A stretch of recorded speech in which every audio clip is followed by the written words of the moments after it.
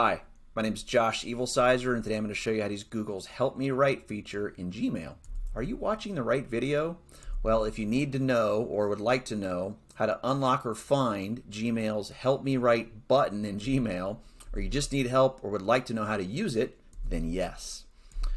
First, some clarifications and redirects. Number one, you must have Google Labs enabled first for any of this to work. Video in the description down below. Number 2 and 3, Google Docs Help Me Write is different. Video in the description down below. It's not this video. And Google Docs or Slides and Sheets, Visualize and Organize, also 2 other separate videos, description down below. Now we learn. All right, Help Me Write helps you do what exactly in Gmail? 2 things. Simply create or refine emails. Well, how do you use it? Great question. Here are the instructions. We will also go over how to create a more detailed prompt, and there are those instructions. Then we'll talk about how to refine it, and there are those instructions. Then we'll insert it. But let's go ahead and jump into the demo because that's the good stuff. So Control Tab is going to take me over there. The C button is a shortcut that will create the draft email for me. I'm going to move my face out of the way. We can see this shimmering Help Me Write button down there just waiting to take action. So we'll go ahead and click on that. Now here it's giving us a perhaps helpful idea of a prompt, an email to catch up with an old friend. But we already know what we need to do today, and that is a letter of recommendation. So I'm going to pull up my clipboard here. Windows V does that for me. And write a letter of recommendation right here.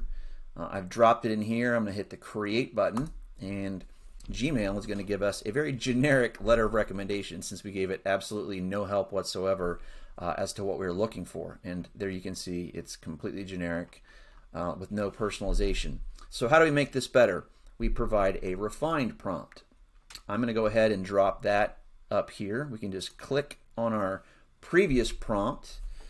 Control A selects everything. I'm going to delete it, and then I'm going to insert the new prompt right here.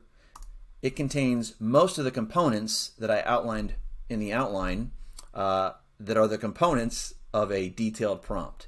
Now I'm going to click the update button, and we're going to find that this produces much better results. Better question, better answer, right? Better prompt, better results. And here we can see Captain John Smith, and then at the bottom it's got my name in there.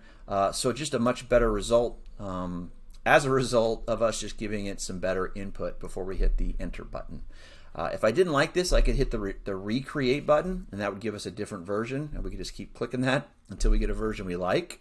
Or if it's okay, we can go ahead and start refining it. Well, what does that mean?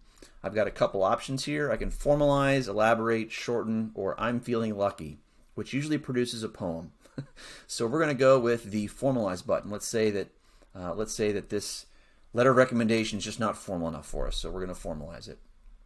And you can see here it's going to regenerate in a more formalized tone.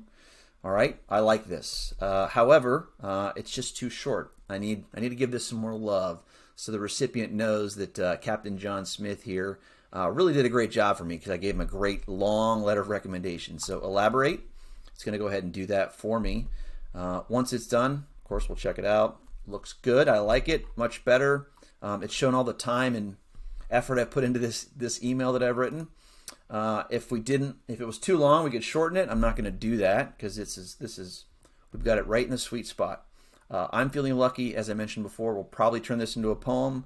As you can see there, it looks like a dice because you're just rolling them. Not sure what you're going to get, but there's that option if you so choose. Okay, so I like this. I'm going to go ahead and insert it. Now it's in my email, and I can put my cursor in the subject line, and Gmail is going to give me a recommendation because it knows exactly what's in the body of the email, so it can give me a good subject line.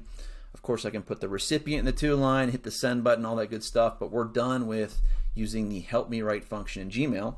So I'm going to Control Tab over to our original screen. Make sure that I covered everything that I wanted to cover with you. So what's left here? Help Me Write, why would you use it? Oh, yeah, very good question. So generate something from nothing, of course, is kind of like the greatest capability here. You give it a little bit and it just gives you something to start with. What I also want to make sure I drive home, though, is better questions, better answers. And that detailed prompt that I gave it the second time gave us a much better result. So take a few more seconds to provide a little more input and you're going to get a better result. Finally, at the end of the day, your results are never going to be perfect. You may always have to go in there and just refine or tweak a few things, but it's always easier to edit than to create, at least from my experience. Simply put, help you write gets you moving, right? And momentum, a body in motion tends to stay in motion. So just get that first start and you're off to the races. That's it. Thank you for watching, and please don't forget, there's a lot of linked goodness in the description down below.